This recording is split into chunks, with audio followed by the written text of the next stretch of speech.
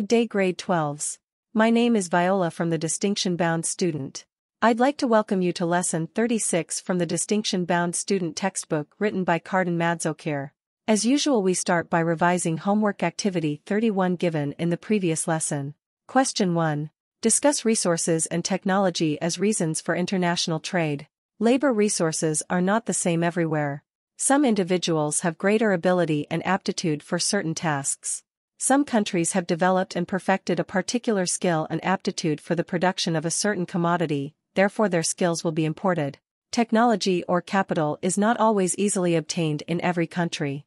Developed countries usually enjoy an advantage over underdeveloped countries.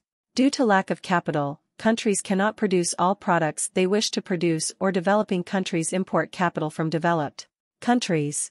Let's get into the lesson. Today we will cover effects of international trade.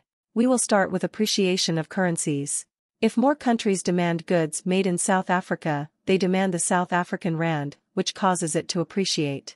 You know what happens when there is an increase in demand. The value of what is demanded goes up. In this case it's the value of the rand which goes up, and we call it appreciation. Appreciation of a currency implies an increase in the value of the domestic currency relative to currencies of other countries due to market forces. Appreciation of a currency, exports will decrease and imports will increase. It will have a negative effect on the balance of payments, BOP.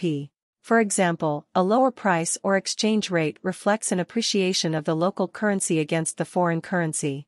A fall in the rand/dollar exchange rate from $1 equals 10 rand 51 cents to $1 equals 6 rand 36 cents therefore implies an appreciation of the rand against the dollar. Simply because we then need fewer rands to purchase the required amount of dollars. The second effect that we will look at is depreciation. This may happen if our country imports more than it exports. That way we demand more foreign currency and supply our currency.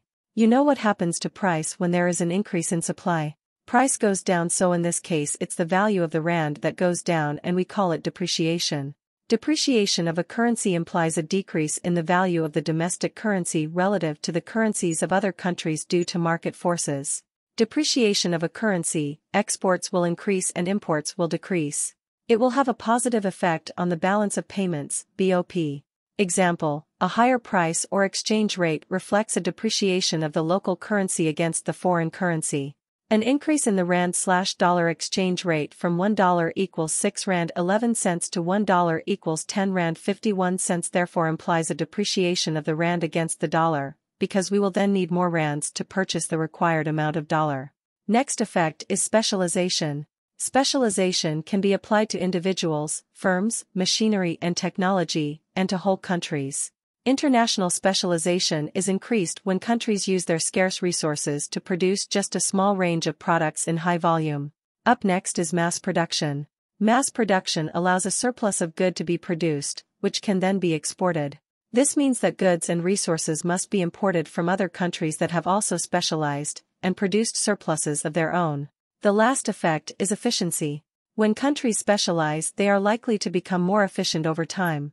This is partly because a country's producers will become larger and exploit economies of scale. Faced by large global markets, firms may be encouraged to adopt mass production and apply new technology. This can provide a country with a price and non-price advantage over less specialized countries, making it increasingly competitive and improving its chances of exporting in the future. As usual, we conclude our lesson with homework activity 32 on page 68. Question 1. Give a clear distinction between appreciation and depreciation of a currency. 8 marks. That's it for today's lesson. Don't forget to like and subscribe to our channel. Also hit the notification bell for you to get notified every time we post new content to our channel. We are also giving away the Distinction Bound Student t-shirts to people who buy more than 10 books.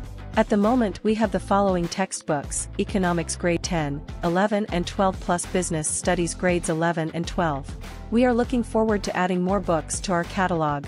Remember, our books come in 2 versions, complete and no answers versions. Complete versions have answers and no answers versions do not. Thank you so much for your support. See you in the next video. God bless.